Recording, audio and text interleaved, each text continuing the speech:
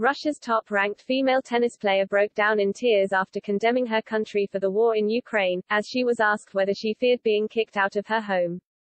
Daria Kasatkina spoke at length about the impact of Russia's invasion in a YouTube video and admitted that she was powerless before crying at the thought of the country punishing her for her views.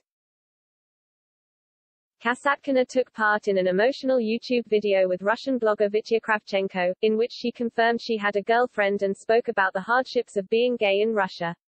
And the 25-year-old continued to condemn her home country as she opened up on the war in Ukraine, sharing she wanted for the war to end.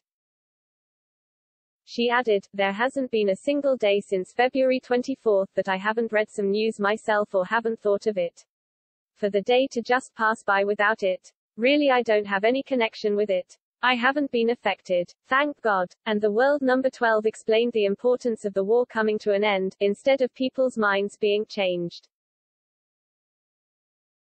If you look at it globally, even I think too much about it. What people go through there, people that have relatives in Ukraine, she continued.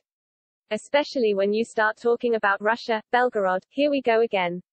I can't imagine what they're going through, it's a full-blown nightmare. If only we could do something to stop that, even a tiny percentage to stop. Not to change people's minds of something, only stop. And despite being a former top 10 player who led her country to Billie Jean King Cup glory last year in the tournament seen as the World Cup of women's tennis, Kasatkina said she was powerless in making a change. "Without a thought, I'd do anything I can, but unfortunately that's impossible and I think you understand it," she told Kravchenko. "We can't affect it. We can't change events that unfold. It makes you powerless, you feel powerless. And who can? Even Europe can't do s***. What do you expect?" Dasha Kasatkina, 25 years old, plays tennis. "I'm as daft as AF***********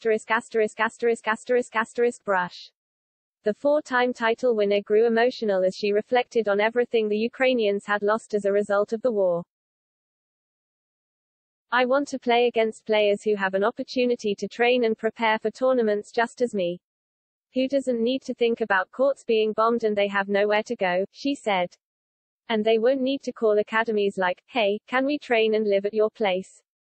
Because I know how important it is to know that you have a place to go.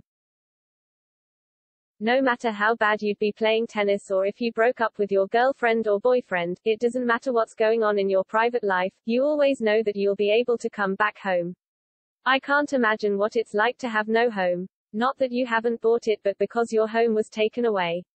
Simply taken away." Already emotional, Kasatkina was asked if she feared Russia punishing her for her comments as Kravchenko asked, "Aren't you afraid they'll take away your house after your declaration? Hasn't that thought crossed your mind? Aren't you afraid that you simply can't go back to Russia, for example?"